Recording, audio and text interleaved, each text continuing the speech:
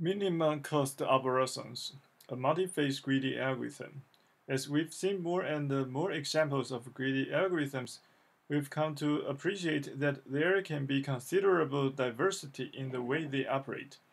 Many greedy algorithms make some sort of an initial ordering decision on the input and then process everything in a one-pass fashion. Others make more incremental decisions, still local and opportunistic but without a global plan in advance. In this section, we consider a problem that stresses our intuitive view of greedy algorithms still further. The problem the problem is to compute a minimum cost arborescence of a directed graph. This is essentially an analog of the minimum spanning tree problem for directed rather than undirected graphs. We will see that the move to directed graphs introduces significant new complications. At the same time, the style of the algorithm has a strongly greedy flavor since it still constructs a solution according to a local myopic rule. We begin with the basic definitions. Let G equals to VE be a directed graph in which we've distinguished one road R in V as a root. An arborescence with respect to R is essentially a directed spanning tree rooted at R. Specifically, it is a subgraph T equals to VF such that T is a spanning tree of G if we ignore the direction of the edges, and there is a path in T from R to each other node V in V if we take a direction of edges into account. Figure 4.18 gives an example of two different arborescences in the same directed graph. There is a useful equivalent way to characterize arborescences, and this is as follows. 4.34. A subgraph T equals to Vf of G is an arborescence with respect to root R if and only if T has no cycles, and for each node V not equals to R there is exactly one H in F that enters V. Proof: if T is an arborescence with root R, then indeed every other node V has exactly one H entering it. This is simply the last H on the unique RV path. Conversely, suppose T has no cycles, and each node V not equals to R has exactly one entering H. In order to establish that T is an arborescence, we need only show that there is a directed path from R to each other node V. Here is how we constructed such a path. We start at V and repeatedly follow edges in the backward direction. Since T has no cycles, we can never return to a node we've previously visited, and thus this process must terminate. But R is the only node without incoming edges, and so the process must in fact terminate by reaching R. The sequence of nodes thus visited yields a path in the reverse direction from R to V. It is easy to see that, just as every connected graph has a spanning tree, a directed graph has an arborescence rooted at R, provided that R can reach every node. Indeed, in this case, the edges in a breadth-first search tree rooted at R will form an arborescence. 4.35. A directed graph G has an arborescence rooted at R if and only if there is a directed path from R to each other node. The basic problem we consider here is the following. We are given a directed graph G equals to VE with a distinguished root node R and with a non-negative cost C greater than or equals to 0 on each H, and we wish to compute an arborescence rooted at R of minimum total cost. We will refer to this as an optimal arborescence. We will assume throughout that G at least has an arborescence rooted at R. By 4.35, this can be easily checked at the outset. Designing the algorithm.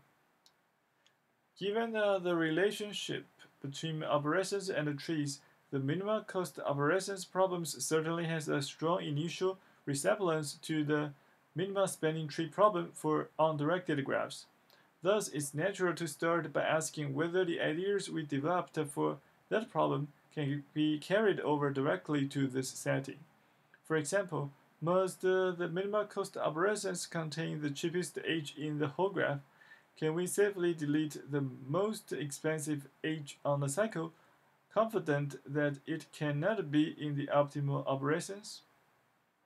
Clearly, the cheapest edge E in G will not belong to the optimal arborescence if E enters the root, since the arborescence we're seeking is not supposed to have any edges entering the root.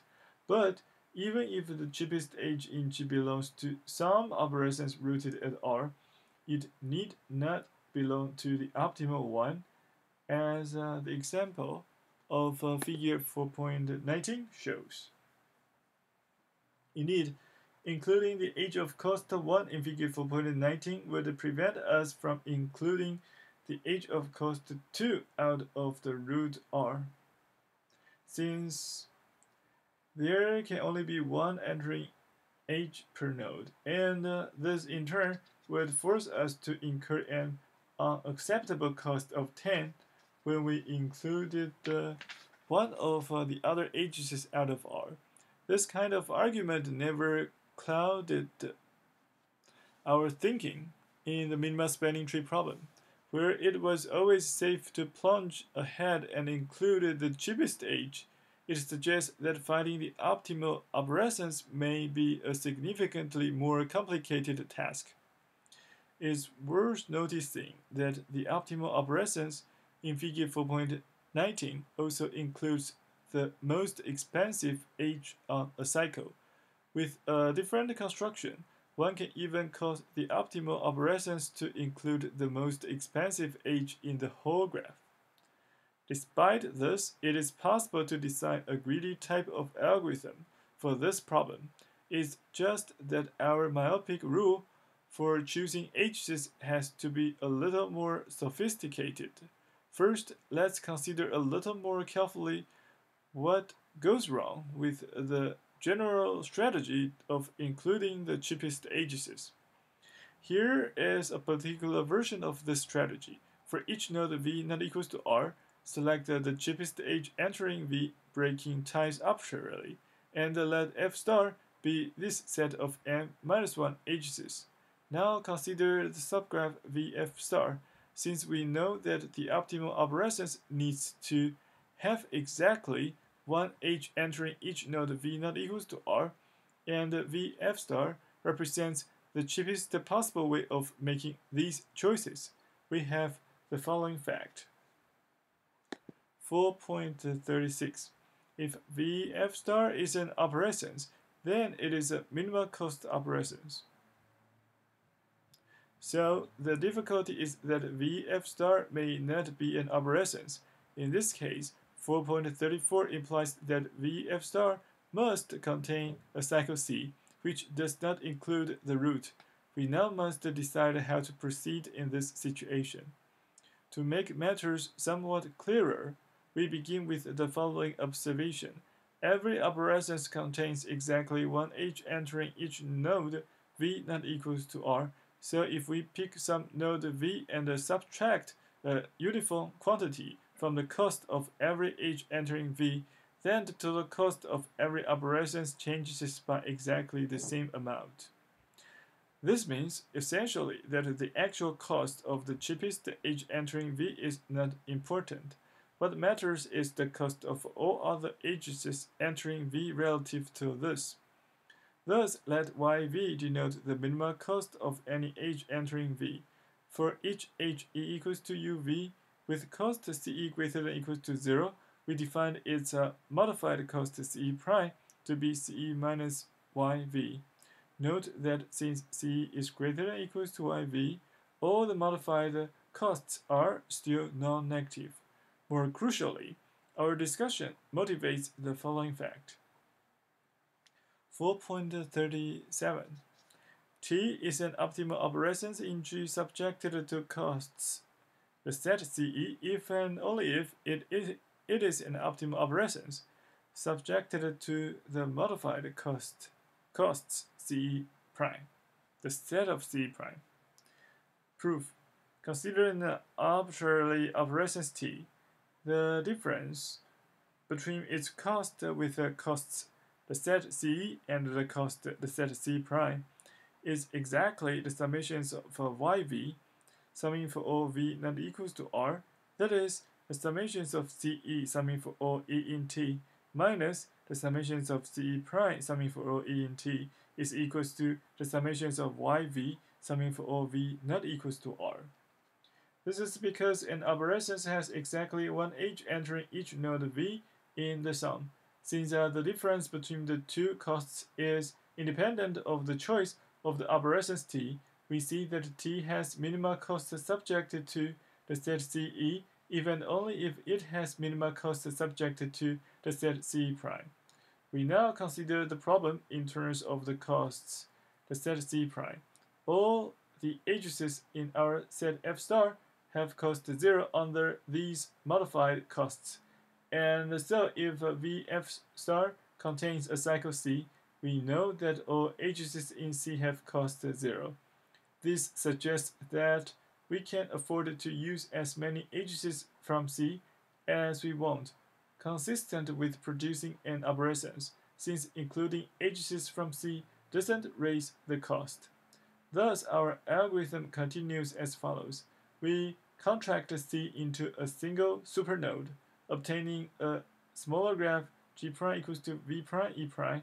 Here V prime contains the nodes of V minus C plus a single node C star representing C.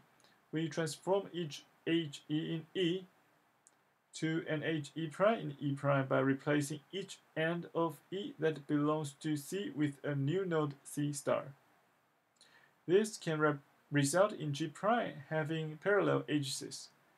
That is, edges with the same ends, which is fine.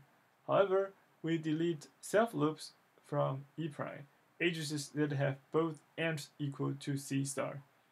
We recursively find an optimal arborescence in this smaller graph G prime, subjected to the costs the set C prime. The arborescence returned by this recursive call can be converted into an arborescence of G by including all but one edge on the cycle C.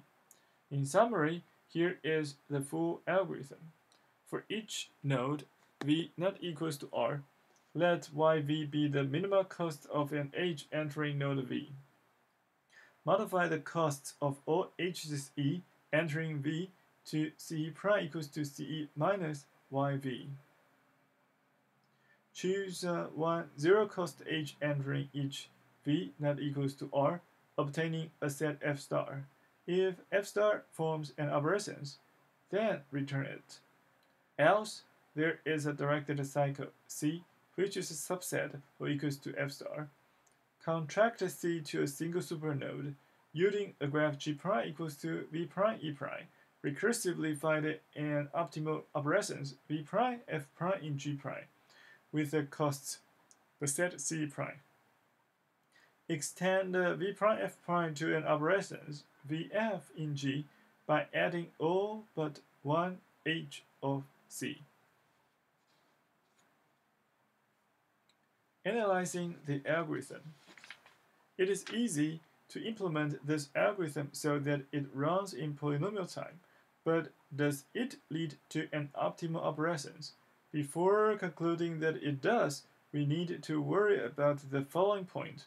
Not every arborescence in G corresponds to an arborescence in the contracted graph G prime. Could we perhaps miss the true optimal arborescence in G by focusing on G prime?